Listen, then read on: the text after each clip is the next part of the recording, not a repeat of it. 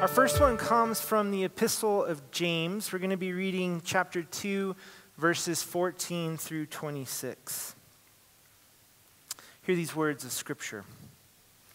My brothers and sisters, what good is it if people say they have faith but do nothing to show it? Claiming to have faith can't save anyone, can it? Imagine a brother or sister who is naked and never has enough food to eat. What if one of you said, "Go in peace, stay warm, have a nice meal"? What good is it if you don't actually give them what their body needs? In the same way, faith is dead when it doesn't result in faithful activity.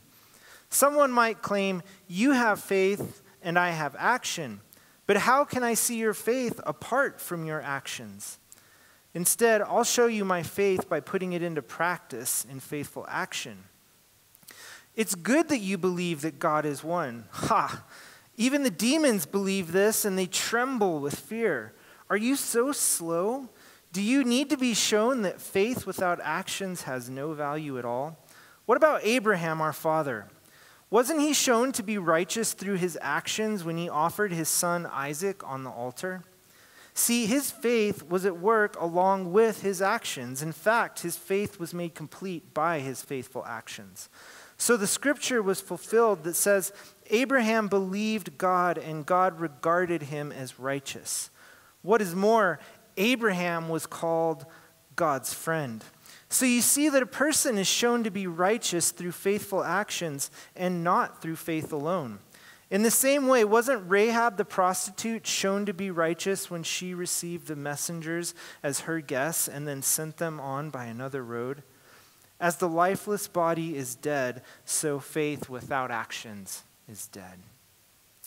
I now would invite you to stand for our gospel reading. It comes from Matthew chapter 7, verses 15 through 21. Watch out for false prophets. They come to you dressed like sheep, but inside they are vicious wolves. You will know them by their fruit. Do people get bunches of grapes from thorny weeds, or do they get figs from thistles? In the same way, every good tree produces good fruit, and every rotten tree produces bad fruit. A good tree can't produce bad fruit, and a rotten tree can't produce good fruit. Every tree that doesn't produce good fruit is chopped down and thrown into the fire. Therefore, you will know them by their fruit. Not everyone who says to me, Lord, Lord, will get into the kingdom of heaven. Only those who do the will of my Father who is in heaven will enter. This is the word of God for the people of God. Thanks be to God. Please be seated. And let's pray together. We thank you, God, for this beautiful Sunday morning, and we ask that as we gather, your Spirit would fall on us, open our hearts, our minds, our eyes, our ears, to hear what you have to say to us through your word in the name of Christ. Amen. One of my favorite movies of all time is The Princess Bride. How many of you like The Princess Bride? It's one of my favorite movies of all time. It recently had its 30th anniversary. It was not a super hit when it came to the theaters, but as it's taken on a life of its own over the years, it's become part of the lexicon of our culture. There are a lot of great lines from that movie, quotable lines. I could probably quote most of it to you. That and the first Star Wars movie, I have those memorized. And I love to use those lines sometimes too, like when you're sending people out after a staff meeting, for example. Have fun storming the castle, right? Or if you have to deliver bad news, you say chocolate coating makes it go down easier. Or maybe if someone is considering a marriage proposal, there is the idea of, please consider me as an alternative to suicide. I love that. That's great. But the best lines in the movie are given, in my opinion, by Inigo Montoya, who is the Spanish swordsman played by Mandy Patinkin. He is seeking revenge on the six-fingered man who killed his father. And he practices his speech that he's going to give when he meets this man over and over again. You know the speech, right? Hello, my name is Inigo Montoya. You killed my father. Prepare to die. But I don't even think that's the best line, though. I think he has another line that has stuck with me even more than that. It comes after Fazzini, who is the Sicilian mastermind who uses words in the wrong way all the time. But he keeps saying that things are inconceivable when they are in fact conceivable. And at one point, Inigo Montoya turns to Fazzini. He says, you keep using that word. I do not think it means what you think it means. And I've used that over and over again because we use words all the time assuming that everybody knows what they mean. You keep using that word. I don't think it means what you think it means. And that's especially the case when it comes to understanding the Scriptures. Words like gospel, grace, faith, salvation. We assume that we know what we mean when we use those words. Preachers assume that, right? My friend Matt Burnett's here this morning, pastor Holy Trinity Anglican. We go to each other's churches when we have Sundays off, so it's kind of cool to have him here this morning. And we use these words and we assume that people know what we're talking about, that we're all on pace. It's a conundrum. It's the Inigo Montoya conundrum. It shows up controversially, and it shows up most controversially here in the second chapter of James, which has been a point of contention ever since the Protestant Reformation. About 500 years ago, Martin Luther, of course, launches the Protestant Reformation. But as he looked through the Scriptures, he looked at the epistle of James, and he called it an epistle of straw. Why? Because it didn't fully flesh out or match his idea about salvation by faith alone. Remember that the Reformation pushed the theological pendulum all the way away from Roman Catholicism, which with its many works like penance and sacraments and the selling of indulgences. And so Luther wanted to make sure that there was no sense of works being involved in the idea of salvation by faith. Luther read James through a Reformation lens, and he saw it as being inadequate, an inadequate expression of the gospel, lesser than the writings of Paul. And subsequent generations of Protestants have read Luther's emphasis into James, prioritizing faith over any kind of works at all.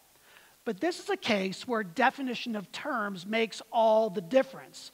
We have to define how James uses some of these words, how Scripture uses them. And when we do that, we begin to see more clearly and understand James within the larger context of the whole story of Scripture. So I'm going to define some of these words this morning and see how James uses them in a powerful way.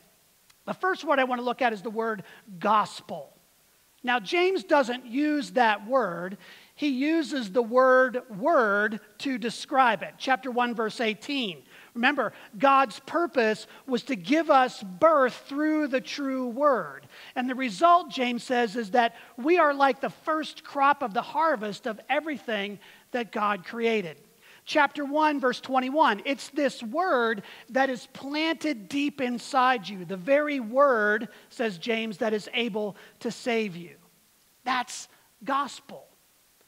Gospel has many definitions. When I say that, people automatically run to those different definitions. For some people, gospel is the means by which we get to heaven when we die.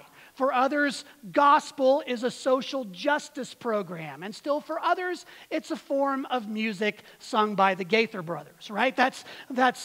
We look at it in different ways. We use that word, but it doesn't always mean what we think it means. For James, as for Jesus, and I would argue as for Paul and all the other New Testament writers, the gospel is the story of the whole Bible, Old and New Testaments, which reaches its climax in Jesus Christ. Remember what we say in the Creed. For us and for our salvation, he came down from heaven, was incarnate of the Holy Spirit and the Virgin Mary, and became truly human. In other words, the gospel sees Jesus as both the means and the model for true humanity. He represents God and humanity fully human, fully divine. He takes on sin and death in person. He defeats them on the cross and through his resurrection and sets us free for the abundant life we were created for, both now and in the future. So eternal destiny is part of the gospel, but it's not the sum total of the gospel. It's not its focus and primary purpose. Remember what James says. The gospel enables us to pursue righteousness. What did we say righteousness was? You remember? Being conformed to the image of God. To live that life conformed to the image of God. And so we miss the full impact when we make the gospel into a shorthand systematic theology or into a social program. Because the gospel is the controlling story. The story of God becoming like us so that we might become like him. To see his image restored in us. Salvation, then, is more than a get-out-of-hell-free card. It's the result of the gospel. It's a through-going project that transforms people and transforms God's good creation. It's not merely a ticket to heavenly bliss, but it's an active transformational work in our lives. We're not just saved from sin and death, we are saved for God's purposes. As my friend J.D. Walt says, and J.D. wrote the devotional that we're using for this series, he said, the best of the gospel is the rest of the gospel. The whole gospel. And all of this is at God's initiative. That initiative we call grace. Grace is a gift, but it's a gift that is given for a purpose. It's given to change us. God loves us as we are, but he loves us enough to not leave us that way. He loves us into being the people he created us to be. And so then we turn to the word faith, which is our response to the gospel and God's offer of salvation. Faith here is not merely intellectual or spiritual. It's a response that involves every aspect of our lives. It's belief and trust that leads to receiving the grace that transforms us into the image of God. This is very Wesleyan, the idea of grace being transformational, that God comes to us and moves us further toward him. And that means also living the vocation for which we were created from the very beginning. That vocation involves the work that God gave to humanity, stewardship and worship and care for others and for God's good creation. We were created for purpose. So when we define these terms in this way, James' teaching then comes into clearer focus. It's not an epistle of straw, but a practical application of the gospel and our resulting vocation. Paul and James are talking about the same things. They're just emphasizing different aspects of it. If Paul is focused on the theology of the gospel, James is focused on the response. He never suggests that we do anything to earn God's grace. But once we have received it, it must necessarily transform our lives, or it isn't faith at all. Verse 14 of chapter 2, James says this, my brothers and sisters, what good is it if people say they have faith but do nothing to show it? Claiming to have faith can't save anyone, can it? This is James' Inigo Montoya moment. You keep using that word. I don't think it means what you think it means. Faith. He's challenging those who would define faith apart from vocation. Verses 15 and 16, he gives an example. Imagine you come upon someone who's hungry, who's in need of food, who's in need of say, be blessed, go on your way, but you don't serve them. What good is that, says James? You haven't put the faith into action. Remember what he said in chapter 1, verse 27 about true religion. What is true religion? Caring for widows and orphans in their distress and remaining unstained by the world. This is echoing his brother Jesus. Matthew 25, verses 31 to 46, that famous passage where Jesus says, if you feed someone, if you give them clothing, if you give them a drink, it's like you're doing it to me. If you fail to do that, you won't get into the kingdom. Many people will say to me, Lord, Lord, but will not enter the kingdom, because he'll say, I'll never knew you because you didn't treat me in this way. There's an active component to our faith. Serving others serves him. Failure results in judgment. Real faith for James and for Jesus is embodied, otherwise it is dead. Faith, in other words, is evidenced by fruit. Jesus uses this imagery often. John 15, we looked at John, remember, all the way through the spring. And that famous passage of John 15 about the vine and the branches, Jesus says, my Father is glorified when you produce much fruit, and in this way prove that you are my disciples. Prove that you are my disciples. Unfruitful branches, on the other hand, are removed, thrown into the fire. Matthew 7, which we read earlier. Kent read it for us. The difference between true and false followers of Jesus, true and false prophets. What's the difference? The fruit that they produce. Not everybody who says to me, Lord, Lord, will get into the kingdom of heaven, says Jesus. Only those who do the will of my Father who is in heaven will enter. Real faith produces real evidence.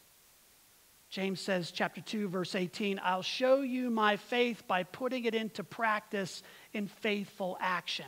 In fact, there's really no other way to prove our faith. And you say, wait a minute, Pastor Bob, doesn't having my doctrine right prove that I'm a faithful person? Well, yes, that's an essential part of this as well. You can't separate the two things. But here's the thing, and James makes this clear in the next section, verse 20.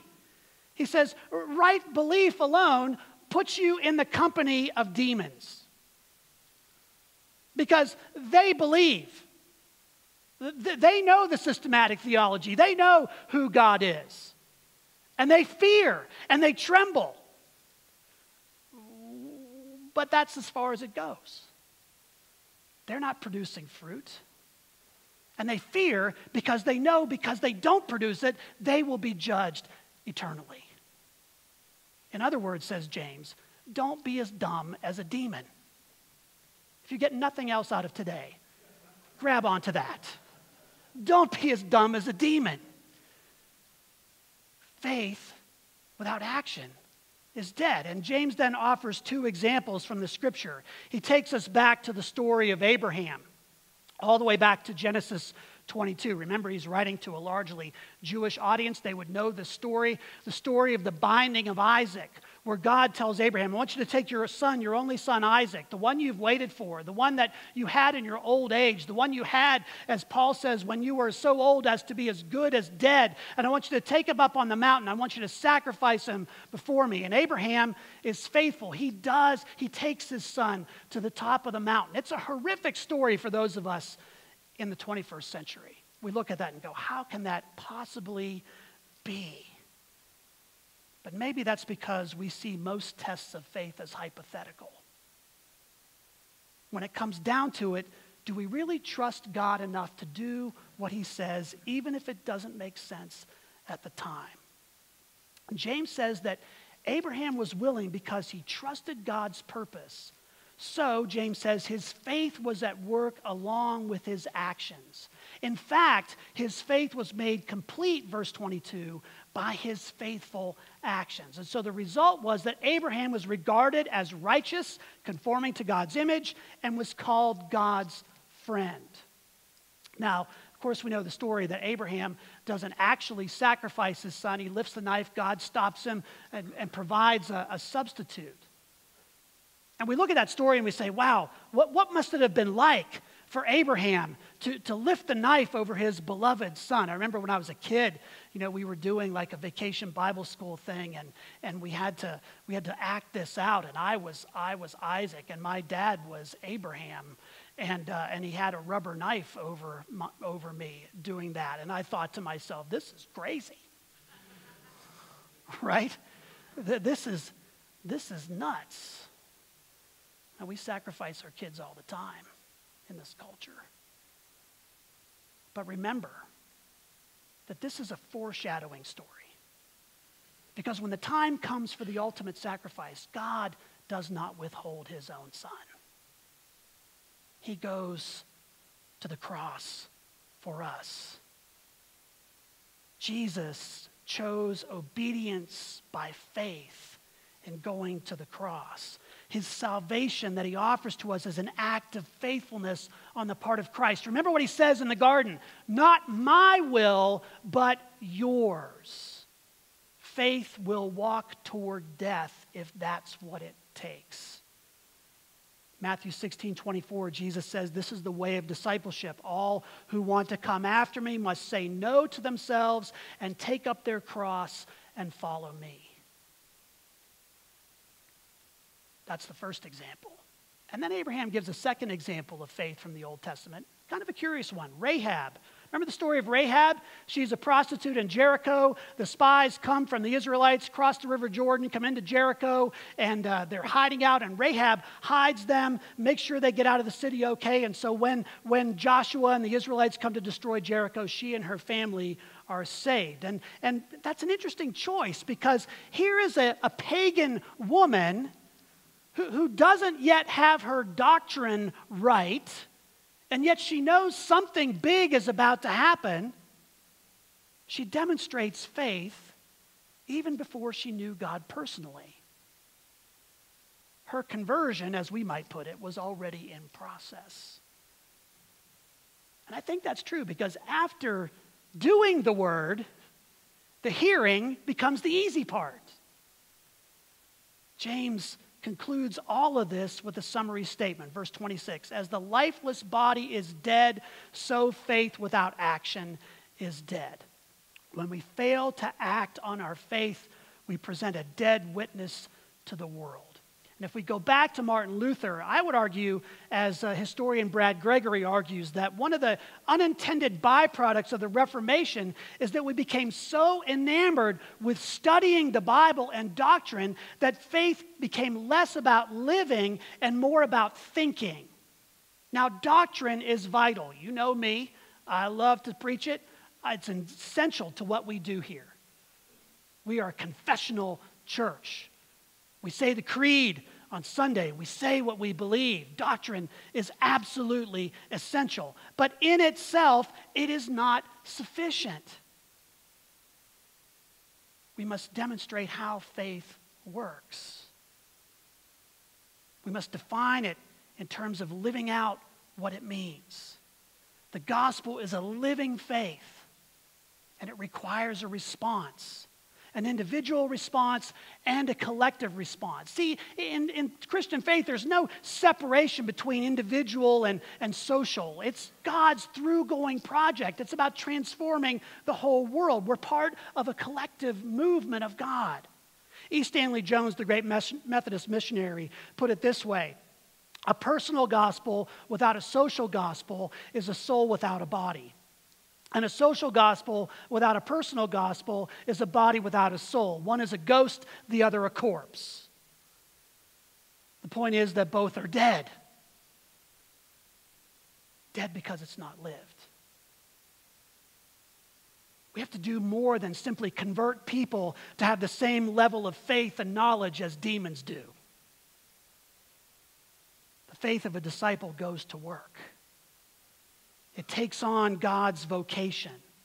It's a transformation of the whole life. We do the work that God has prepared us for do. Remember what James says earlier, be not just hearers of the word, but be doers also.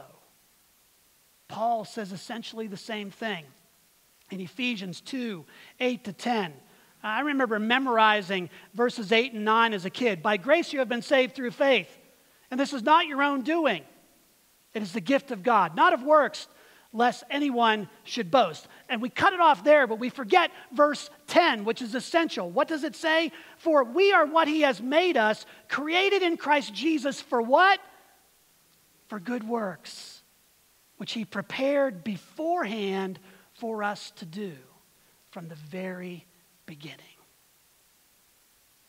We are saved by grace through faith, absolutely. But we are saved for the work of God. Each of us has a part of that work. We are a vocational people, made in God's image for God's purpose. And so we need to keep using the words, gospel, faith, works, but we must live them out so that others know what they mean in practice. I love the old question, and I think about this often. I learned this as a kid. Here's the question. If you were accused of being a follower of Christ, would there be enough evidence to convict you? That's a great question. I mean, I went to Sunday school. I showed up in church when I could, and I said the right words, but is there enough evidence? As my old Sunday school teacher, Mrs. M, used to say, sitting in church doesn't make you a disciple of Jesus any more than sitting in a garage makes you a car.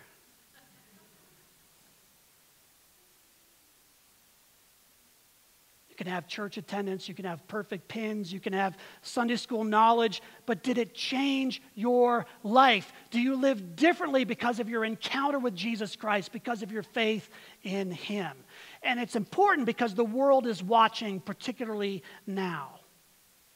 In the early church, evangelism was as much about the way of life as it was about the message. That's how we gain a hearing in this world. They'll know we are Christians by our confession. They'll know we are Christians by our love. They'll know it by the way we demonstrate the family resemblance we have in Jesus Christ, as we said last week. So we need to live in such a way that we gain a hearing. We need to live in such a way that we can walk up to someone and in our best Inigo Montoya accent say, "Hello, my name is," insert your name here. "You were made in the image of God. Prepare to live. Prepare to live." And this is how we do it. May it be so with us. May we be doers of the word, not just hearers. May we put our faith into action so that it is a living faith that can help transform the world for God's kingdom. Let us pray. Lord, we hear James' word, and it is powerfully convicting for us because we recognize that there are lots of times when we have our faith all systematized, but we don't always live it out. We keep it at arm's length. But you call us, Lord, to an active faith, a sacrificial life, one that is willing to give even to the point of death. Grant us courage, Lord, to be faithful people who live what we believe. We pray this in the name of our Lord Jesus Christ. Amen.